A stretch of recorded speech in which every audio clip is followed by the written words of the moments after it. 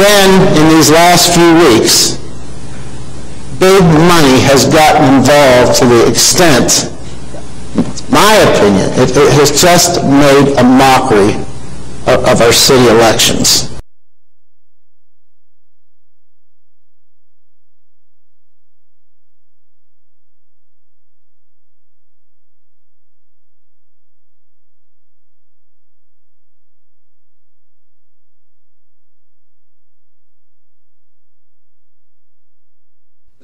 The next thing is I worry that we have, by creating a not-for-profit, a private not-for-profit, we have circumvented the open records rules.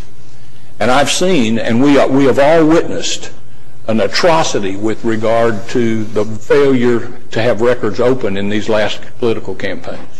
That's a blot on the history of this city, in my opinion, that we will have difficulty ever erasing. And to start a new inning.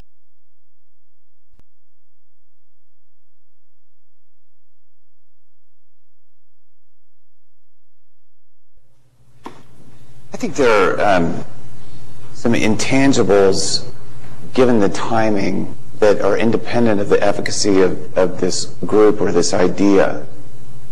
And we are coming off the most expensive, traumatic, non-transparent set of elections in our city's history. And I think there is a need for healing.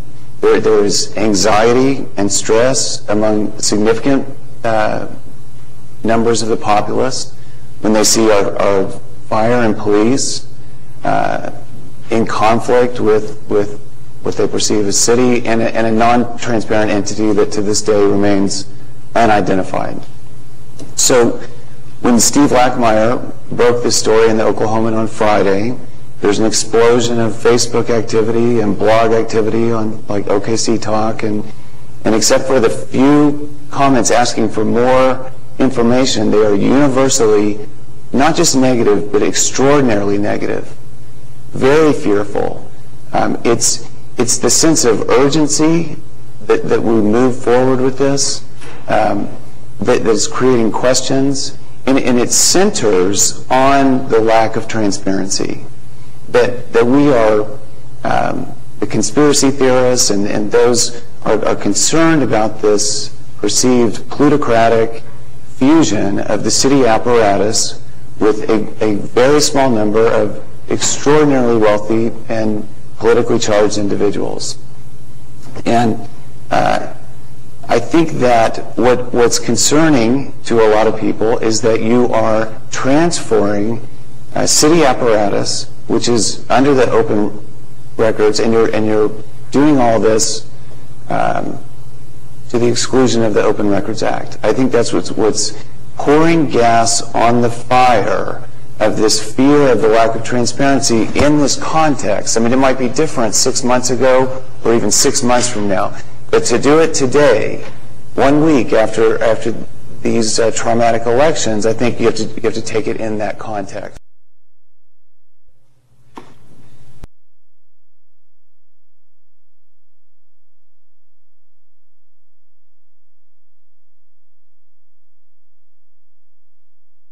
But I wasn't here to see most of that. And despite my concerns about what I consider to be an obscenity that occurred during that election, none of you should take that personally. I'm so pleased to serve with all the 4 people that were elected this time.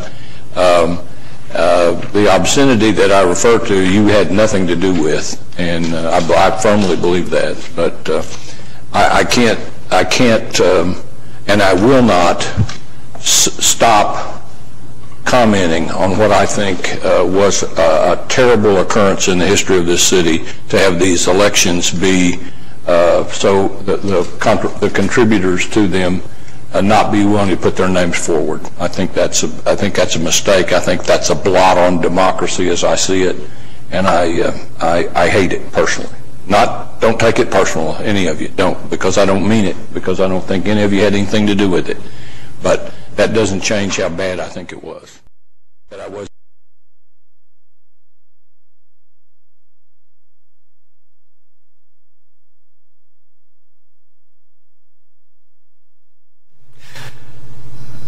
was pleased with the conversation, and I don't think what I'll add is a great deal different than what I've heard on this, but I want to say three things very clearly and quickly, if I may. Number one, as Suzanne Broderick and I sat reading the paper this past week and became aware of this issue, the first thing I'd like you to know was our comments were about what a great job our city leadership has done over the past 15, 20 years, and how pleased we are with the direction and a sense and a belief and a feeling that we can trust the leadership of this city. And that's a comment that I realize that has been made many times in many public gatherings. So I say that with sincerity, and I want you guys to know that. Guys, meaning in a general sense. I hope that you will do everything to maintain both that direction and that sense of trust. And the first thing that concerned me about this in the paper, Pete, you alluded to, Larry, you brought up, is please, however you decide to run it is fine, whether it's this entity or otherwise. But if you go with this entity, please don't let this statement of, well, we're not quite sure how open records will apply. Give us full, absolute, total transparency. And that ties into the second thing. While I appreciate and value and think these people care and have done a great job, I'm sorry, I don't want just the Oklahoma City Chamber and Heritage Hills and Nichols Hills and Gaillardia making the decisions of what to be brought to the table and patting us on the head and saying, we'll take care of you. If you believe that South Oklahoma City and Northeast Oklahoma City haven't been stepchildren, then you believe differently than I do.